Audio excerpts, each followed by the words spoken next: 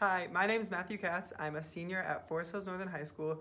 And today I got involved because I think right now we have a serious issue in our country and nobody's really addressing it. And it's important that we bring it out to the forefront and make sure people start addressing it and start doing what they can to take care of the issue of mass shootings and students losing their lives and regular civilians losing their lives when they just go out in public or go to a club or go to the mall or go to a park, and you're not really safe wherever you go. So this isn't just a student issue, this is a United States entire population issue.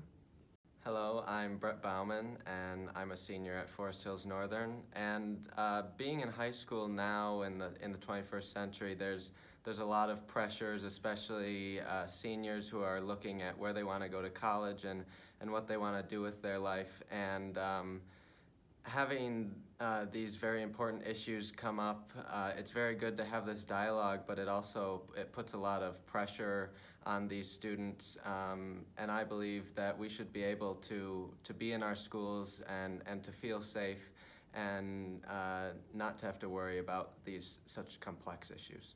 Is there anything else that your school can do to make you feel safe?